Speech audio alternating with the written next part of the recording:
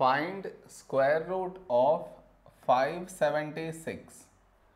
To find the square root by long division method, for that first we have to frame it in this way. See, that is 576.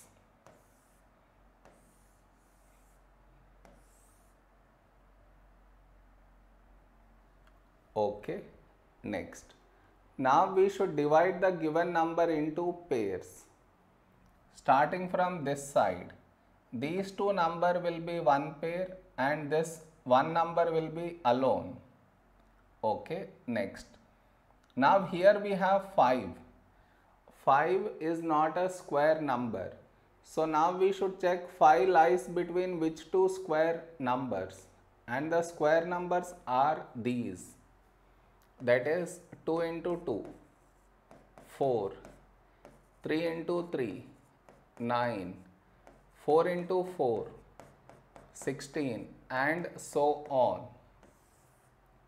These numbers are called square numbers.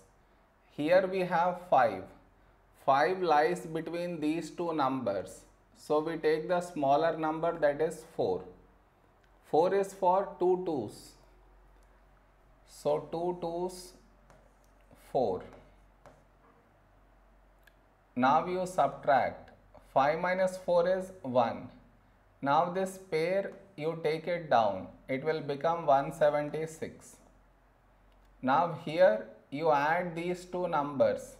That is 2 plus 2, 4. Okay, next. Now we have to write a number here.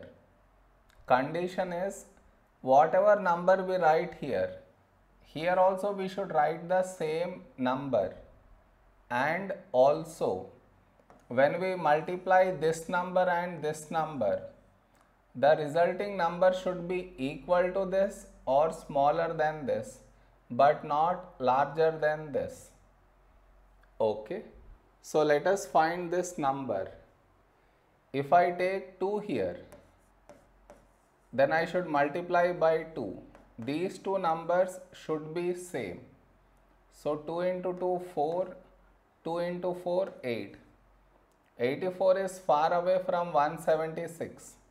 If I take 4 here, so I should multiply by 4. These two numbers should be same. 4 into 4, 16, 6, 1. 4 into 4, 16 plus 1, 17. We got exact 176 for the number 4. So we take 4 here and here also 4 and here 176. Now you subtract. 176 minus 176 is 0. We got 0 here. That means given number is a perfect square. And the square root of 576 is this number, that is 24. This is our answer. Am I clear?